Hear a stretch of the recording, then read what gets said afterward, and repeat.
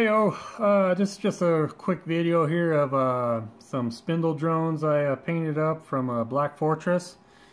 Real easy. Primed them, and then I just go ahead and just base coat them with a lead belcher, and added pretty much like a dry brush, dusted off, whatever you want to call it, with a Rune Fang steel, and added slime green. I believe it's from Model Master Paints, an old Testers line. And that's pretty much it. Real quick and simple. I wanted to get some droids taken care of for future gaming, and this was pretty fast paint up. So let me know what you guys think. Quick video here.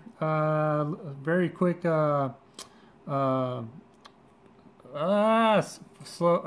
photos at the end. Boy, I am just totally out of it. Sorry, guys. And that's it. I hope you guys have a great weekend, and I'll talk to you guys later on. Bye!